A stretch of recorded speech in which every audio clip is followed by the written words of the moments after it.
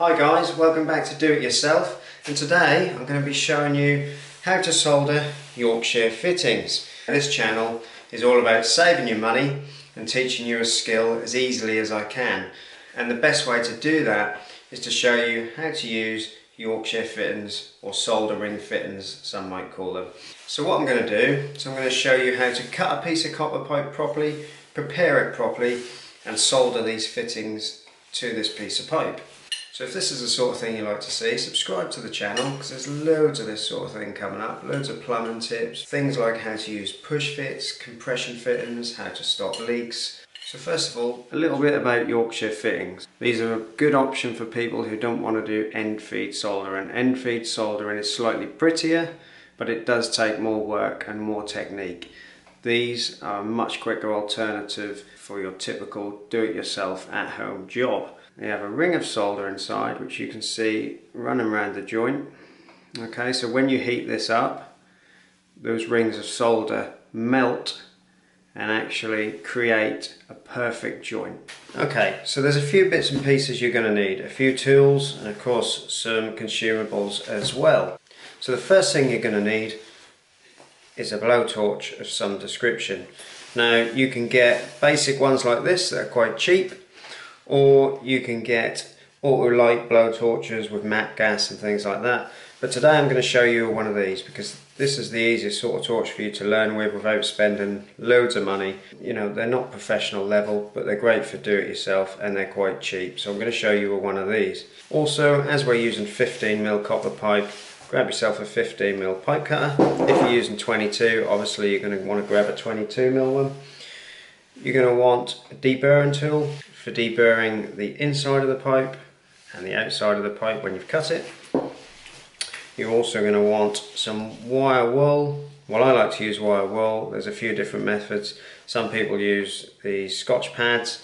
I like to use them for cleaning the inside of the fitting, but I like to use wire wool for the outside of the pipe. You're going to want a rag, any rag will do. A tape measure, but that's optional dependent on the job that you're doing. Again, optional dependent on the job that you're doing. You might want a heat-proof mat. Basically, if you're doing something under a sink or between some joists, you don't want to catch anything alight, so this is quite important, and you can solder pretty much straight onto this without causing any damage. A lighter in my case, because I'm not using an auto-lighting torch. You'll also want to grab yourself some flux. I'll explain to you a little bit more about what this does in a minute.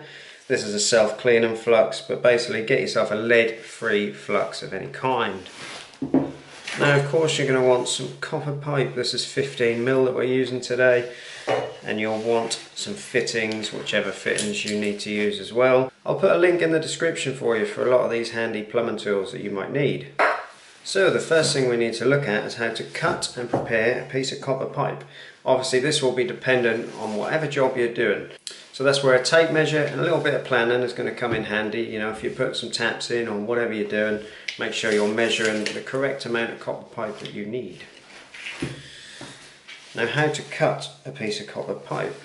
15mm pipe cutter, 15mm copper pipe.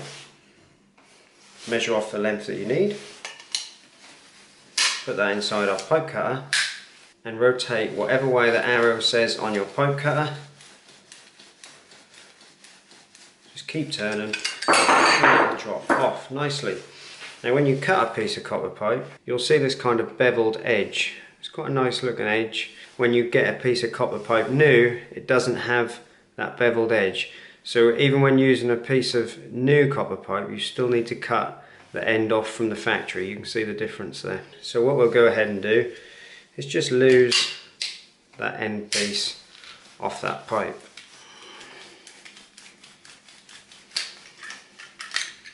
Now this copper pipe is fairly new, so it looks nice and shiny.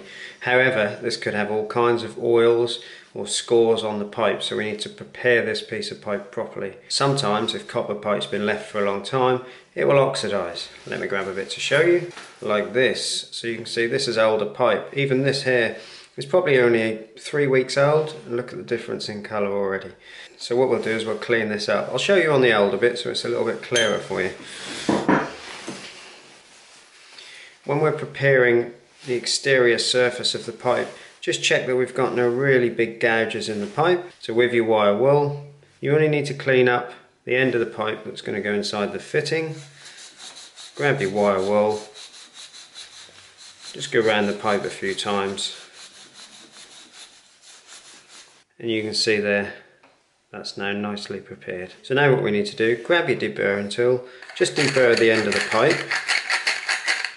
Don't need to go too mad, just a few turns. There we go. So that's deburred the inside of the pipe, and then we'll just use this side to deburr the exterior of the pipe. Now it's also important that we prepare our Yorkshire fitting. We can use a self-cleaning flux. It's actually quite easy to do that on these fittings because we can just use the brush inside the flux to do that.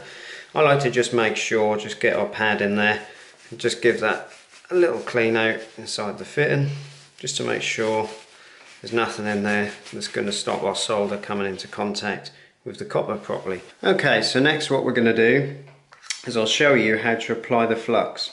Now this is important. So some of these flux containers come with the little brush inside. Some you'll have to use a small flux brush to do this, but make sure you've got enough flux just around the end of the pipe where the fitting's going to go. Flux over time, if not cleaned away, can actually be corrosive, so we don't want to apply excessive amounts, just enough to make the solder adhere to the pipe. We need to make sure we put a little bit of flux inside the fitting as well. Okay, just like that. You can see there's plenty of flux in there and on the pipe. When you're soldering using Yorkshire fittings, when you heat this joint up, it will actually heat up the whole joint, causing the ring of solder inside the fitting to melt. So it's very important that we plan ahead and actually solder the complete joint. And what I mean by that is we don't just solder this fitting to this piece of pipe and then come back and solder our next piece of pipe later. What we actually do is solder both pieces of pipe at the same time, and that also applies if you're using a T-piece.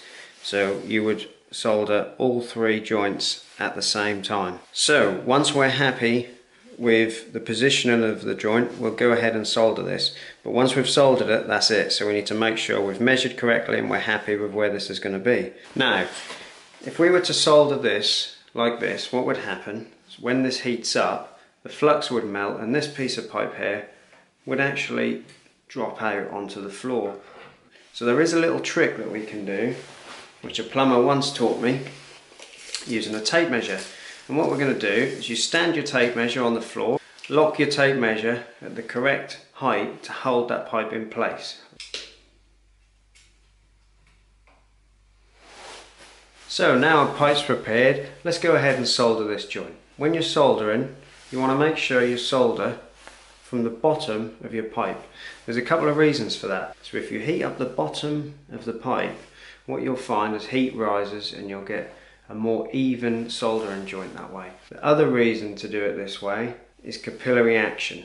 So if you were to heat up the top of the pipe and the bottom of the pipe was cold, the solder would run down but it wouldn't be hot enough to do its job. And when we're heating, we do it nice and evenly. So when you're not using MAP gas, give your bottle a shake, otherwise you can get some pretty big flames, which actually won't be too bad on a cold day like today.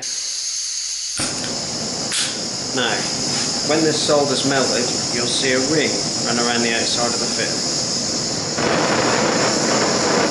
Nice and evenly.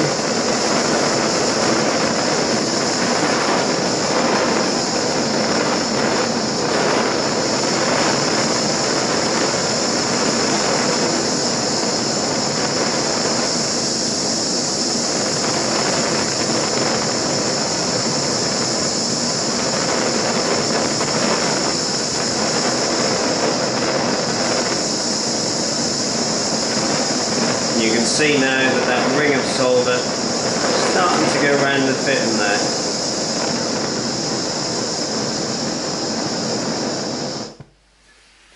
Perfect. So what you can see here is this ring of solder that has now appeared just around the fitting. You can see it there.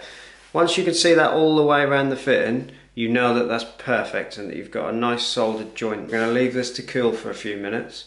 Don't go ahead and wipe this with anything or touch it, because obviously you're going to burn your hands. Do not dip it in water or anything like that, or spray it to try and speed up the cooling process, because you can fracture the solder joint. Also, some plumbers will actually clean that joint up whilst it's still very hot. That can also cause a fracture on the joint. I don't recommend doing that at all. Okay, so now our joint has cooled down.